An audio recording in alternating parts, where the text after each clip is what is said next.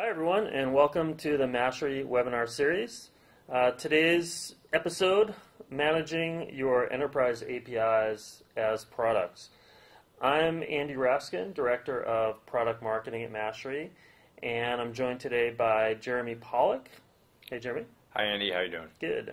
Jeremy's Mashery's Director of Product Management. As always, we'll speak for about 20-25 minutes and then take questions at the end. You can type a question at any time in the question panel on the GoToWebinar screen. So really, this year, starting at the beginning of the year when Google Maps announced that they were going to charge for heavy usage, and we saw the Bing API announcement that Microsoft was going to be doing the same. Really, this year is shaping up as the year that APIs graduated from technology to more of a product.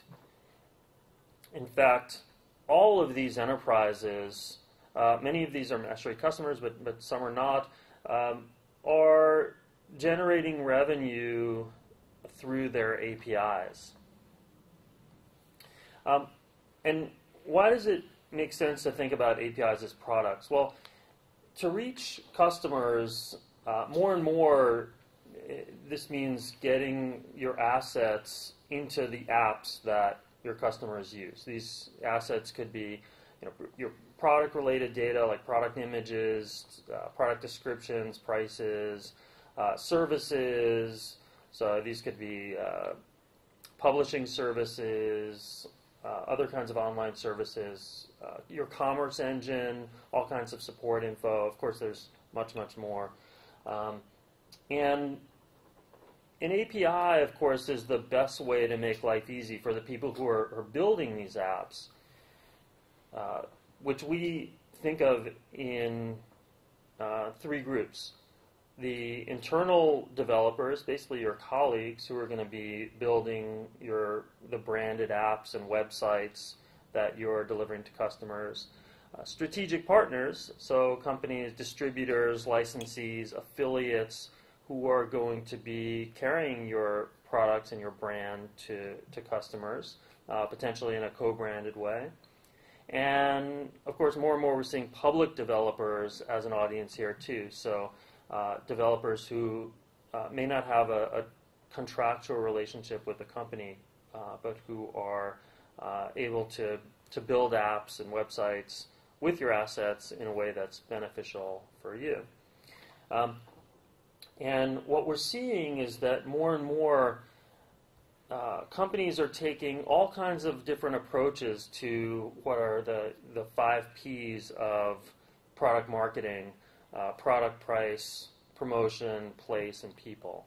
And let's take a look at each of these and talk about all the different kind of variations we're seeing. So in terms of product, we see all kinds of different feature sets. So that, of course, when you're releasing an API, there's a whole product design component. So what methods are you going to make available? How are you going to design those? All of that. Terms of use. So are you going to allow commercial use, non-commercial use for one thing, all kinds of other considerations. The manual in the box, so documentation, and we're seeing all kinds of course, static documentation, but now more interactive docs with things like Mashery IO docs. There's a whole product readiness piece as well around QAing the API and various approaches to this. In some cases, the API is almost like a beta, and the idea is for developers to get involved in helping to perfect it. And in some cases, it's more of a fully finished product that's out there for real production use. And of course, the product lifecycle management, so versioning cycles. We saw the announcement from Google recently that they were going to standardize their versioning cycles at 1 year for all of their APIs, but of course many approaches to this. We also see all kinds of variations on pricing. These are just a couple. These are just the very broad categories. So free, freemium, and paid. Of course, there's all kinds of different variations on these. One really interesting approach to the freemium model is we see with Expedia. So Expedia's Mashery-powered API drives over $1 billion in affiliate revenue for Expedia. But one of the really interesting things is that they have a public version of this API that lets you do everything that you could do with the partner API. You just can't book any travel. And so you say, well, why is that? Why would I want to use that?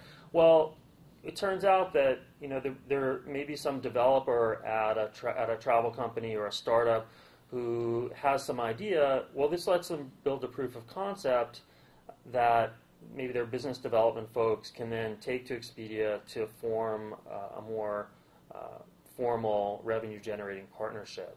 So this freemium model, we're seeing it more and more.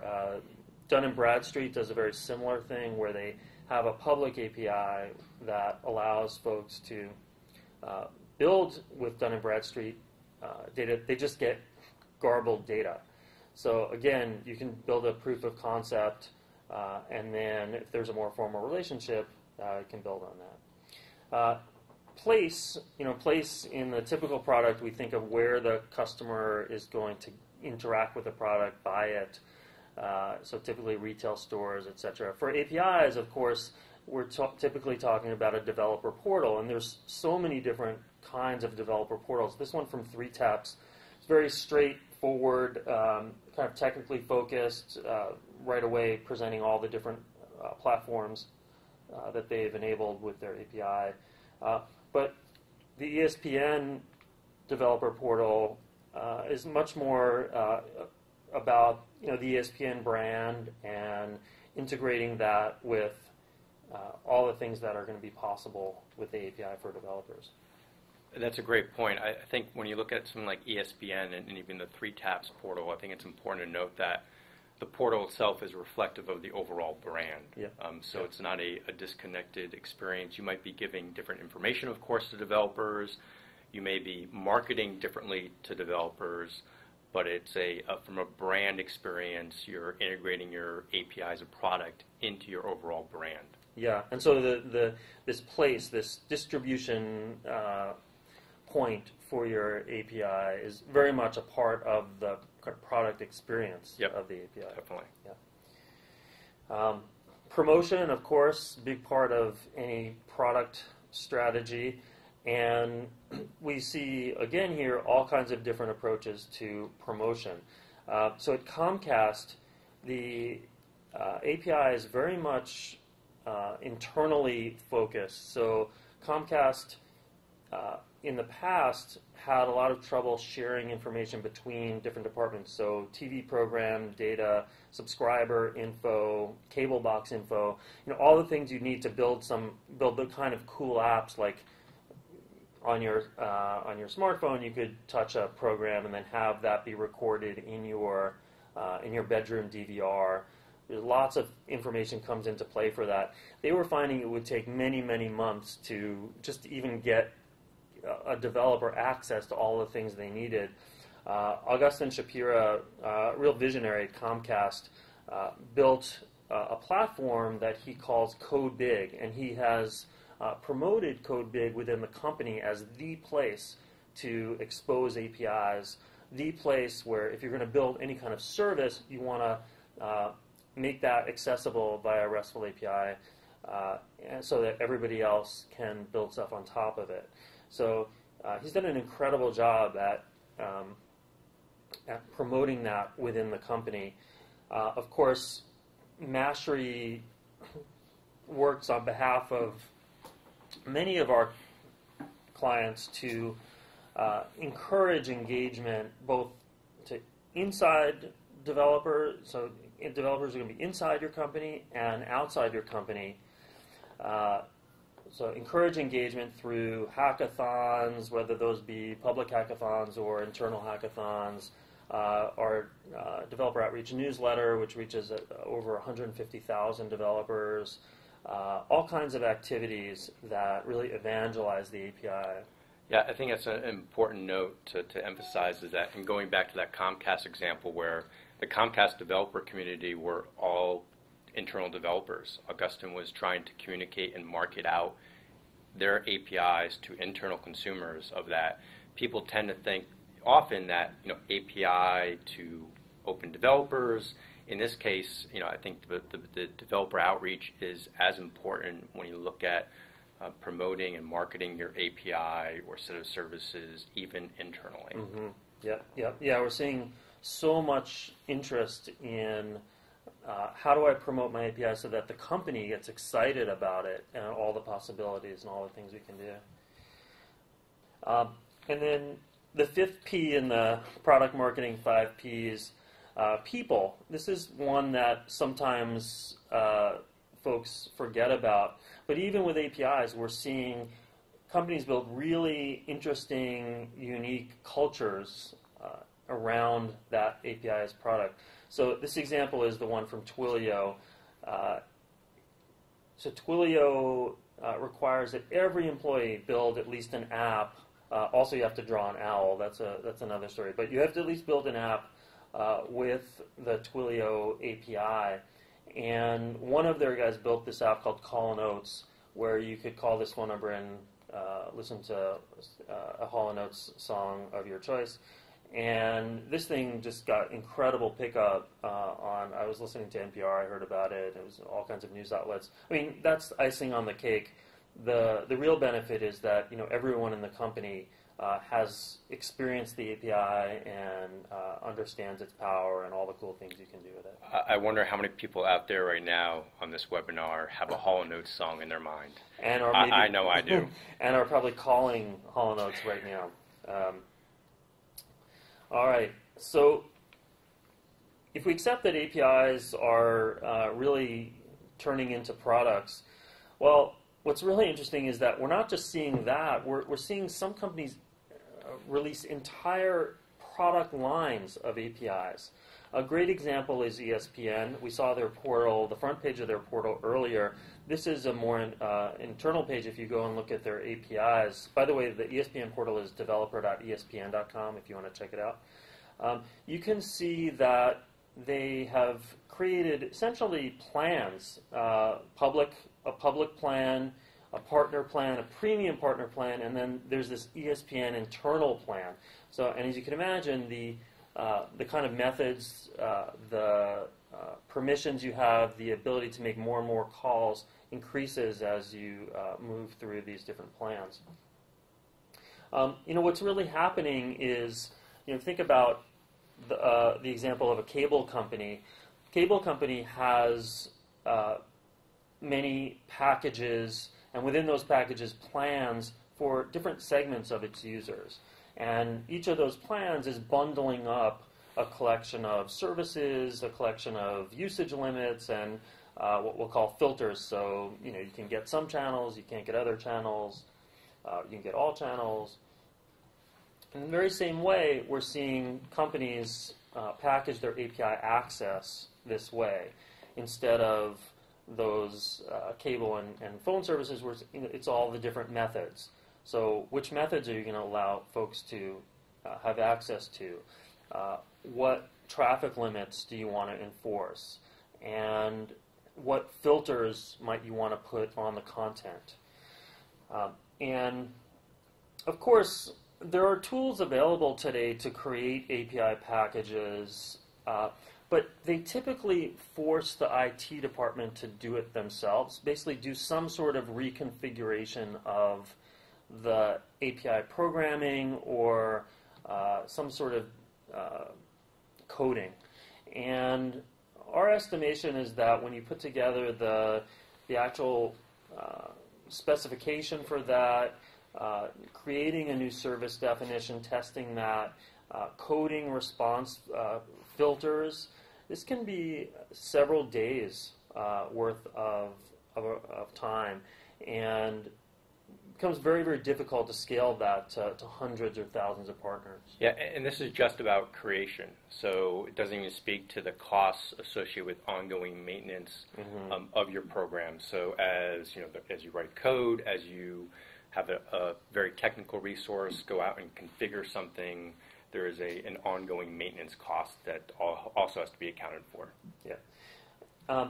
So, if we see this kind of productization, packagingization of APIs becoming a trend, we thought, what if business side teams could do this packaging without having to go back to their IT colleagues to make that happen? It would mean, of course, faster time to market for partnerships. It would mean that it would give those who are negotiating the partnerships a lot more flexibility. They wouldn't be tied to some technical definition of what the API is. They could negotiate and create a package on the fly with a partner with terms that make the most sense. And of course, much reduced load on an IT department that would have to previously have had to code that. So you may have heard a lot about APIs as products. Mashery is really proud that we're actually introducing product of our own to address that need, to support API managers and companies that want to do this, to make it much easier for them. Jeremy, do you want to talk about Mashery API Packager? Sure, I would love to. Mashery API Packager builds upon Mashery's focus as a whole, product and service, to enable business owners, your API product managers, your API program managers, to really have control over how their services and data are delivered to their developers, whether it's a type partner, external developer community, or even internal developers. And it's all about allowing that API product manager, that business side person, to go in, first pick and choose which set of services, resources, data elements will be made available to different types of developers. So if you're an ESPN, you select different sets of services and data attributes that will be made available to your public developers, and potentially a different set of services and data elements that would be made available to your internal developers. And doing that all within a UI that's point and click, that is targeted towards the business user. It is not about writing code. It's not about complex technical configuration. It's all about point and click and push out to your developers. So one of the key parts of the API Packager is that point and click, pick and choose which services and resources or methods will be included in a particular package plan. So again, if I want to give access down to the method or resource level, I can do so. So it's not coarse-grained control over your services. You can actually control individual calls, set limits on individual calls, and then also control what attributes or data elements are returned in call responses. So here we're looking at the user interface for that point and click, pick and choose the things that I want to include in a package. And now we'll take a look at, well, how can I control the response? How can I, without programming, go in and say, these data elements can only be seen by my open developers. These data elements will be seen by my internal developers. And these other sets of data elements will be seen by my close partners.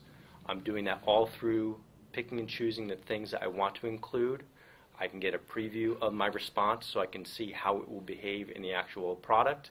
And then once I'm ready to go, I push the button and my API packages are available for my developers. So just to clarify what we're seeing here, this would be a method that returns attributes such as, there's one called COSMOLD, there's one called movie ID. Title of the movie. Title of the movie. And what this API manager or business side manager has done is said, for this package, I want to be able to return the movie ID, but not the title and not the release year. Correct. I want to be able to return the rating and the duration. Correct. And whereas in the past, he may have had to go back to an IT manager and said, hey, could you recode maybe some new version of this method that returns these things, or could you code some sort of response filter in order to make this happen? Now it's just a point-and-click interface. Exactly. Okay. So could you speak a little bit to this slide? So who would want who wants this API packager? Who's it for? Why? And what are some of the use cases? Yeah, certainly.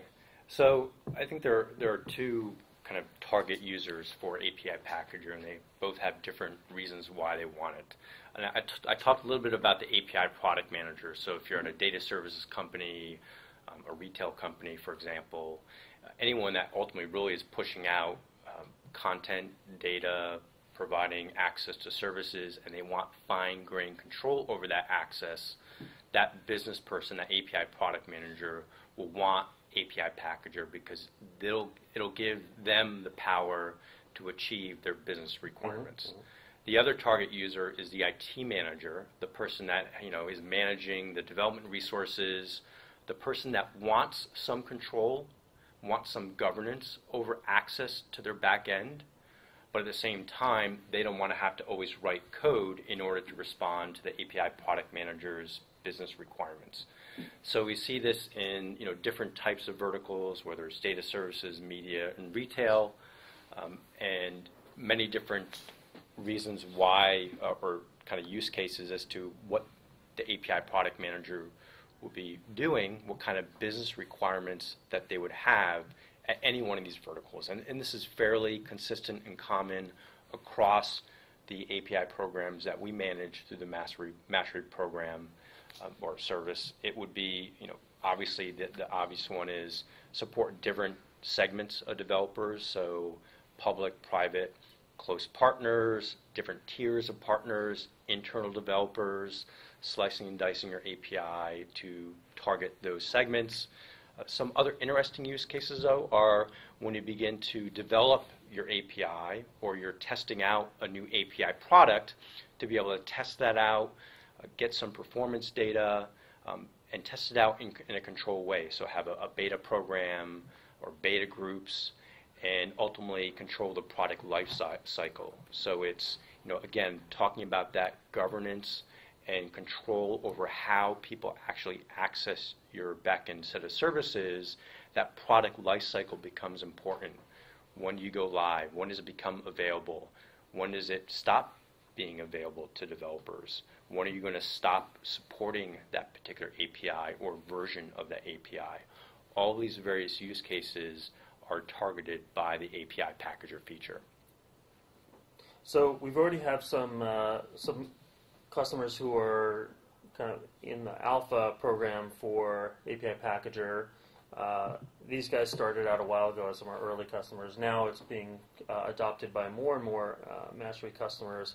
But this was a reaction from Tyler Singletary over at Clout, who really said, what he told me was that their whole API strategy is really now depends on Packager, because they are very much into creating different views of the Cloud API for different segments of their audience. And this comment, I think, speaks a lot to how Packager lets him do that without having to go back to his coders. So we're going to take some questions. These questions, you could ask a question about, in general, about managing APIs as products, or about the Packager in particular. It looks like we have a whole bunch of questions already. Let's see, the first one. How would I install Packager? So, Jeremy, do you want to speak to that? Yes. So, as a software as a service, the Mashery API Packager doesn't require any installation. All it requires is turning on the feature for any one of our customers, and the set of capabilities that we talked about a little bit earlier will be instantly available. Okay. Another question. how does a packager learn about the details, basically the methods and fields that are returned by an API method? Terrific. So there are a couple different ways that the API packager, the feature, can learn about the methods and the details about the methods. One way is through our own reporting system. So as we begin to track incoming calls, we can help our customer understand the structure of their API and the response formats. So that's one way.